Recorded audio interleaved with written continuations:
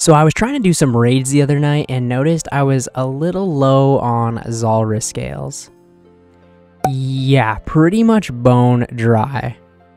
And then this happened.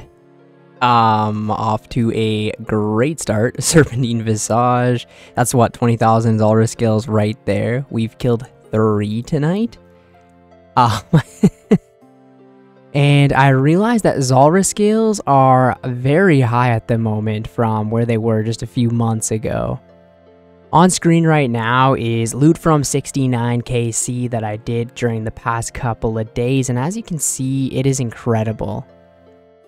This is the Zulrah scales price chart for the past month, and as you can see, it is just going completely up from 144 up to 216. And if we go over the past quarter, like Zulrah scales were almost 100 GP each just back in June, right? And as you can see now, they're double that price. This is another item that we're going to be checking out today, the superior dragon bones you get from killing Vorkath, and pretty much the same store with these from 13.5 almost to 20k. If we check the past quarter, they have went up a insane amount. They used to be less than 10k each, and now they're 19k, so they've literally doubled in price as well. So the point that I'm making is take advantage right now while you can actually do these money-making methods, because who knows how long this will last. If Jagex is doing something about the botting problem, these could be viable money-making methods forever, kind of like how they used to be, where killing Zulrah or Vorkath would be some pretty good money over time. But because there's so many bots doing these activities and just so many players in general just camping them all of the time, it's caused the prices to go down quite a bit. So say Zulrah used to make 3 mil an hour, maybe it's only 1.5 million GP per hour now, so it defeats the purpose of camping this long term. And I only really noticed this because I needed scales on my Ironman. So we're going to test both of the methods out today and see how much money we can make off just a trip.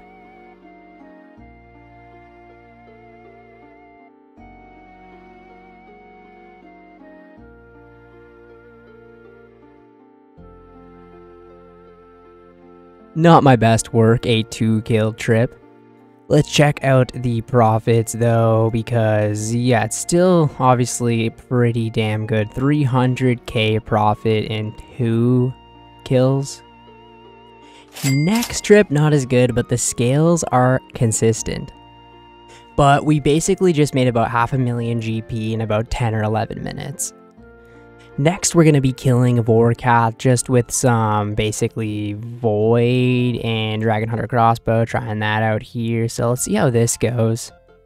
Now, personally, I think Vorkath is a lot easier to kill than Zulrah because there's so much difference with Zulrah and you can actually take a lot of damage. But if you're careful at Vorkath, it's not so bad and you can make bank here right now.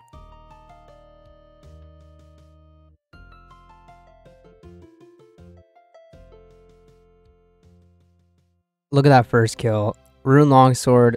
Oh my god. So let's just quickly I can't even comprehend how much money this is just off of the first kill right here.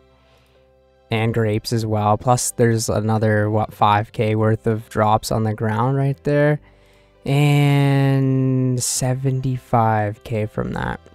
So it looks like per kill maybe you make more at Zulrah. But very easy. Like that was 1 minute 47 second kill. I guess we'll finish up this inventory. For anyone who has a Dragon Hunter crossbow, like you just shred here. It's actually extremely fun. You're just consistently hitting like insanely high numbers, and the kills will go very, very quick. Was that even no? Almost a new PB. Yeah, this is cool, and all the drops just stay here as well, which can be nice. So yeah, like I said, we'll finish off this trip. Should have maybe brought some more prayer potions. We're going to leave a couple of the blue D hides on the ground and some wrath talismans, but that was 3 kills.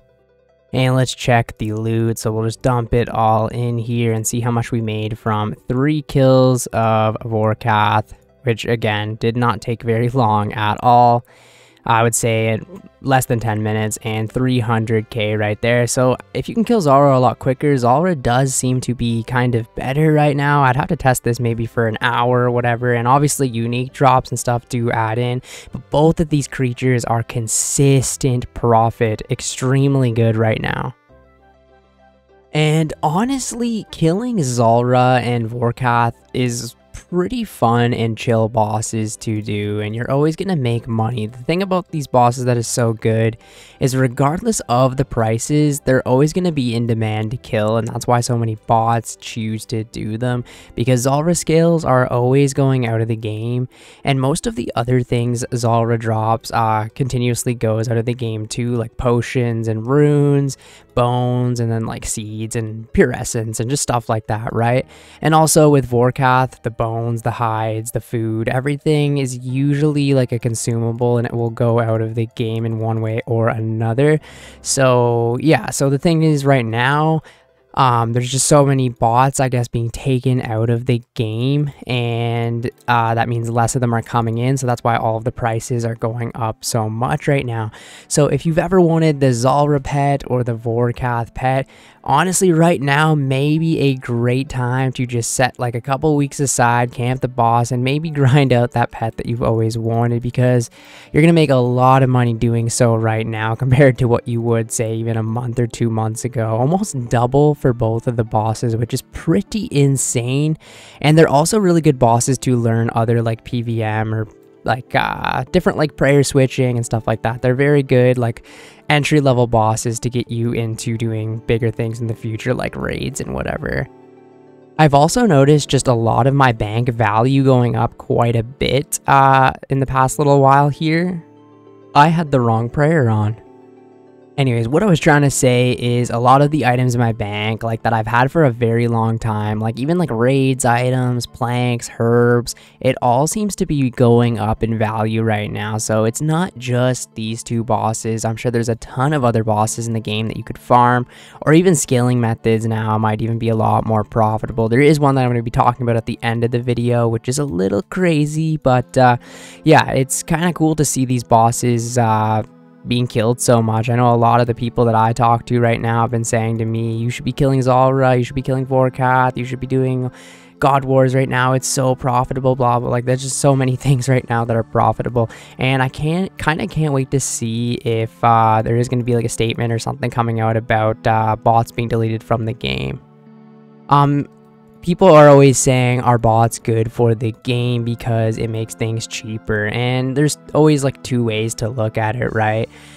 Yes, it'll make items cheaper for you, like, or especially like skilling supplies or like things like Zulrah skills and whatever, right? But then when you actually do land a big ticket drop, or you do say want to camp a boss for a very long time, you're going to be making a lot less money, and it's going to seem anyways like your time isn't worth as much spent there, you know what I mean? So there's always like two ways to look at it.